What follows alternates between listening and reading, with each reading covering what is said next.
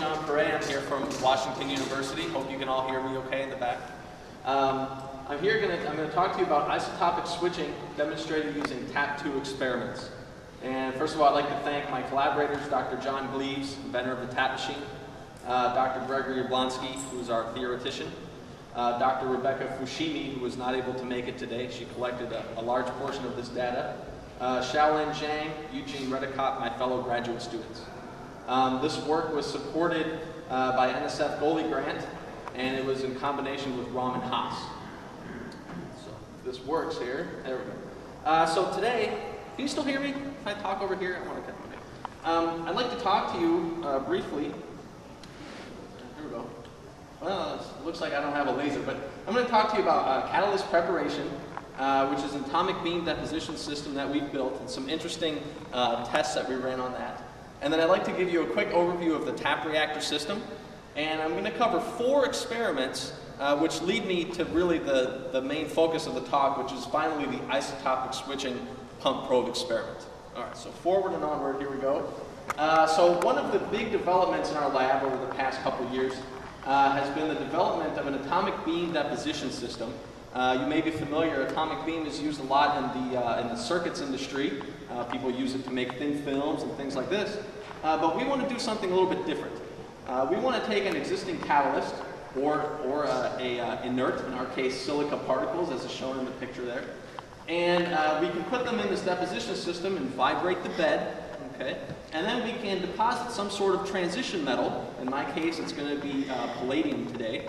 And we can achieve some type of uniform coverage on these particles. Okay, so we have some type of uniform catalyst now, and we'd like to test it with our TAP apparatus.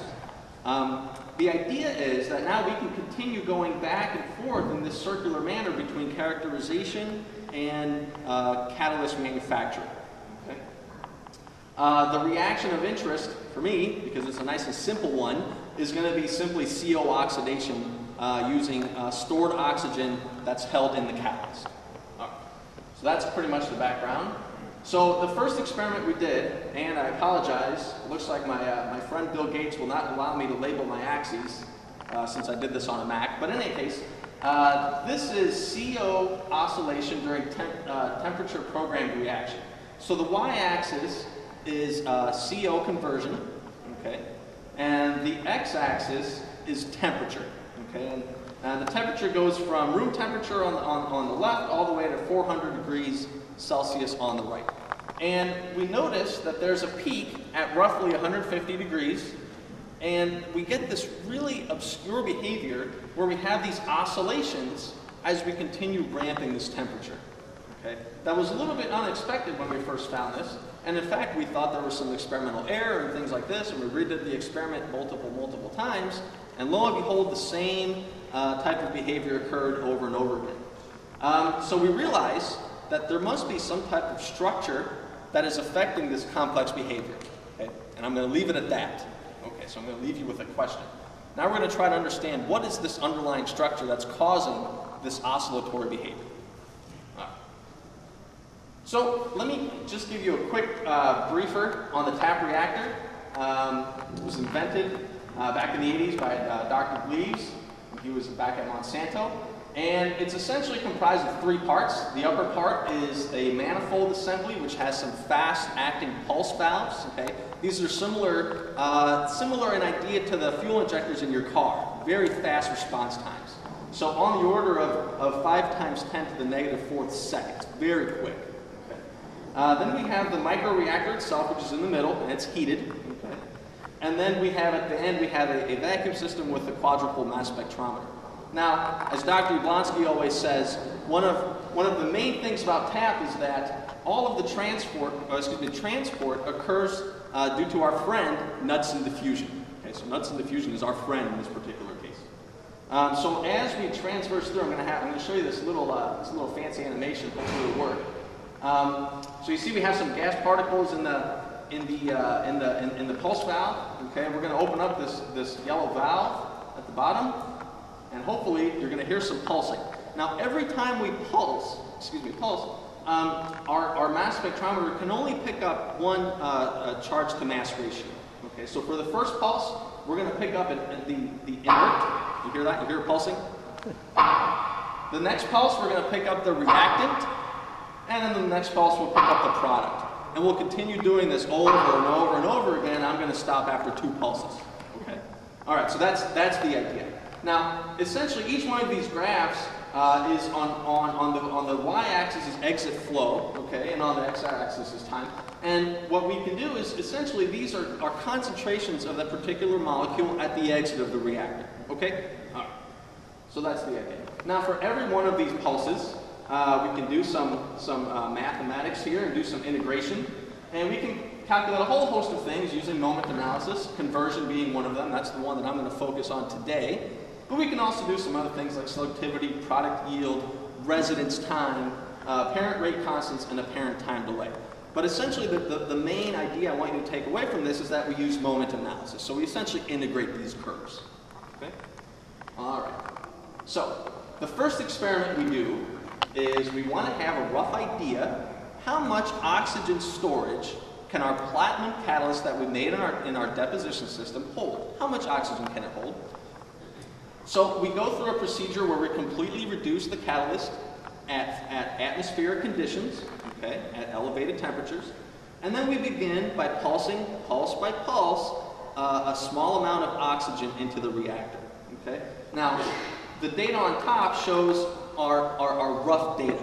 So you see in the beginning, there's nothing. There's no oxygen exiting the reactor, which tells us that all of that oxygen that's being pulsed in is somehow staying on the catalyst. Okay. And then clearly it goes to some maximum. So if we do our moment analysis, and we convert that raw data into this chart down here, you can see we just have normalized moment on the y-axis and pulse number on the x. Okay, and we get this nice curve. So now what we can do is, by using the ratios of these geometric shapes, the green shape as compared to the orange rectangle, and knowing how many molecules we pulse in on every pulse, we can calculate the total number of oxygen atoms that have been absorbed by this catalyst. Okay? All right. Moving on. So that's the first experiment. The second experiment we can do is called the tap pulse response CO conversion experiment. And this is a little bit different. In this particular experiment, we completely oxidize the catalyst by allowing it to equilibrate at high temperatures and atmospheric conditions of oxygen, excuse me, not atmospheric, but high pressures of oxygen. And then we begin by pulsing just CO into the reactor. And what we expect to happen is, as the surface oxygen becomes reacted away, we should see some type of decrease in CO conversion, right? And sure enough, that's what we see. So on the left graph there, we see CO in the beginning is very high, okay, coming out. And then at the end, on the opposite graph, you see CO2 production, okay, is increasing. Okay. And actually, I think I may have these labeled, so I apologize. The CO2 is actually on the left, and I apologize for that, and the CO is on the right. So in the beginning, we have a lot of CO2 production, and it decreases away. So again, we do our moment analysis, and we get this nice graph here. So clearly, there's two regimes going on here, right? The left-hand side has this nice slope, and then kind of reach this kind of steady state equilibrium. So what's going on? Well, we think that on the first segment, where we have this slope, we have easily accessible surface oxygen, okay? And we can easily create a lot of conversion. Now, as we continue to deplete this easily accessible oxygen, perhaps into the first layers of the lattice, then we start decreasing our production, and if you were to continue this for many, many more pulses, you would eventually reach zero conversion, okay? So that's pretty fancy. Now I'm going to talk about pump probe, okay? The main reason we do pump probe is we would like to be able to continue these experiments for a little bit longer duration. We want to understand a little bit more about these intricacies of oxygen storage. So I showed you that there's clearly some easily accessible oxygen, and then there's some that's not so easily accessible. So in this particular experiment, we actually, on the first pulse, we pulse in oxygen, okay? And on the second pulse, we pulse in carbon monoxide. So the idea is every time we react some oxygen, or excuse me, some oxygen away, we can replenish it with the oxygen pulse. Okay, that's the idea. All right, so here's some data. I hope I did it correctly this time. Looks like it is done correctly. Good. So on the left-hand side, we have carbon monoxide exiting the reactor. You see in the beginning, there's quite a lot of conversion. There's not much carbon monoxide exiting. And on the flip side, the CO2, there's quite a lot of conversion in the beginning, and it tapers off. So we do our moment analysis again. Okay, in this case, the data is a little bit noisy. Didn't have time to run it through our filtering program. But still, you can see that there's generally the same behavior. Okay, we still see this slope in the beginning and then some type of steady state. But the major difference is that now we're at a completely different end conversion. So in the previous experiment, where we would completely, when we would always react the oxygen, eventually we would get to zero conversion. In this particular case, we never get there, okay? Because we're always replenishing some of that displaced oxygen from the next pulse, which is the oxygen pulse. Okay. Okay. So that brings me to the isotopic switching experiment. Now this is the same ideas as the pulse, as the pump probe, but now we simply label the oxygen. Okay? And the idea is the catalyst is completely oxidized under high pressure, high temperature conditions, equilibrated, okay, using normal unlabeled oxygen. Okay? And then what we'll do is we'll pulse in carbon monoxide, react some of the unlabeled oxygen, and then we'll pulse in some labeled oxygen and see what happens. Okay, got the idea? All right. So here's pretty much what we see. When we see CO2, which is completely unlabeled, we see a large amount produced right in the beginning, and then it tapers off to some steady state value. But then when we look at the labeled CO2, the one that has used some of this refilled oxygen that's labeled, we see in the beginning no conversion, which makes a lot of sense, right? We don't have any labeled oxygen in the beginning. And then we see this stepwise increase. Okay? So again, we do our zero moment analysis, and this is what we get. Okay? It looks like my labels. So the blue graph, or the blue trend, is overall CO2 production, labeled and unlabeled. Okay? And yet again, we see this two-phase area. First, in the beginning, we see this decrease, which is because we expect that we are removing some of the easily accessible oxygen. Right? And then as we're replenishing it under high vacuum conditions, we're not able to replenish it to the completely oxidized state. So we reach this somewhat steady state value. Okay? Now if we delve a little deeper, if we look at the yellow curve, which is the unlabeled CO2, okay, we can see that in the beginning, unlabeled CO2 is produced at a high rate, and then it tapers off at some value.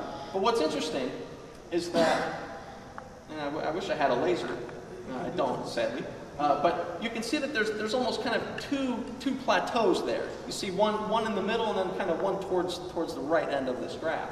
So it looks like as we continue pulsing, try the center. Well, we'll deal with that. So it looks like as we're pulsing, we're allowing some of this perhaps buried oxygen, for lack of a better word, to diffuse to the surface and react further. And certainly the pink curve is the labeled CO2, okay? And in the beginning we see a very small conversion. And as we continue replenishing the oxygen with labeled oxygen, we see this gradual increase. So I have some general overlying conclusions. It's going to be a nice short talk. So the TAP reactor can give non-steady state kinetic information regarding complex reaction mechanisms. Okay, and I've showed kind of the first steps of that, and the easiest thing. I showed you how we can control the surface metal composition and the oxygen storage amount. So the metal composition we can control with a laser deposition system. We can precisely tailor the amount of transition metal that we deposit uniformly on the catalyst. And we can use the idea of oxygen uptake to precisely control the amount or the oxidation state of our catalyst.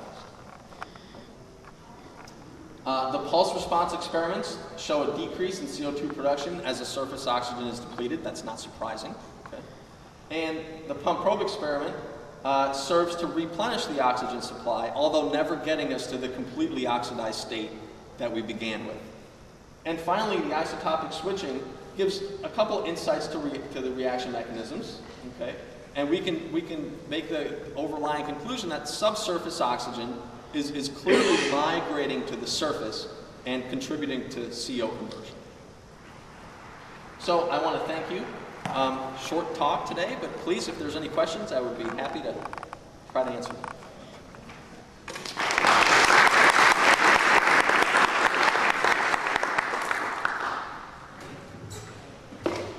Clearly you have lots of time for questions. Yeah. Did you observe any C1802? I'm sorry? Did you observe any C1802? Not in this particular, let's see if we can go back.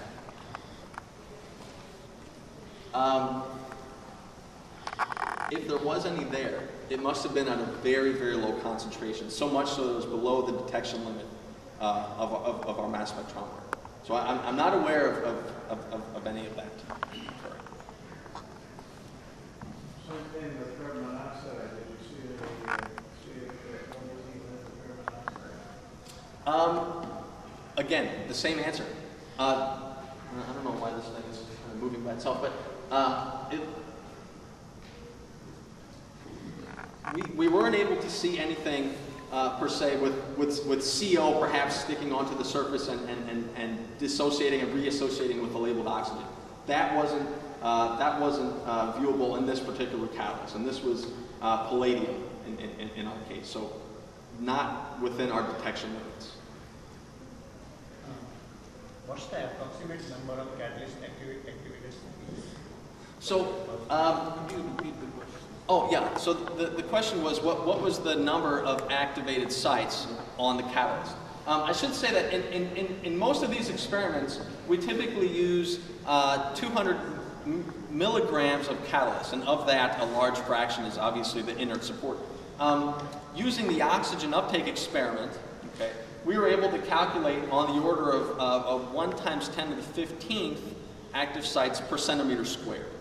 Okay, and you know that seems in line with what people have reported in the past.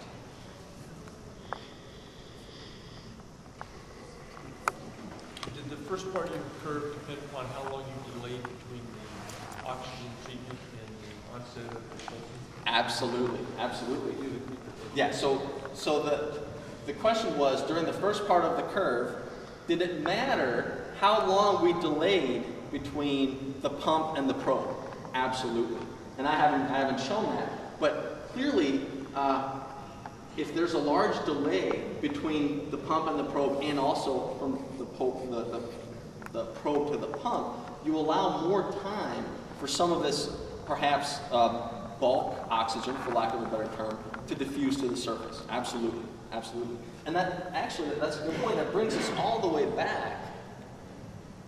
Well, let's see, let's go through all this. It brings us all the way back to this guy. Okay? It seems logical that as temperature is increasing, you know, there's delays between how quickly we can collect data. And in fact, there's a whole host of experiments that are called dwell experiments that we do. And absolutely, that is a huge factor. I didn't present it in this particular.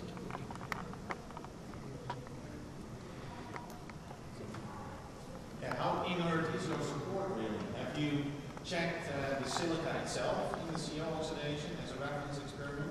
And Yes. have you checked whether if you start off from labeled C1802, whether you can exchange oxygen with the CO oxygen?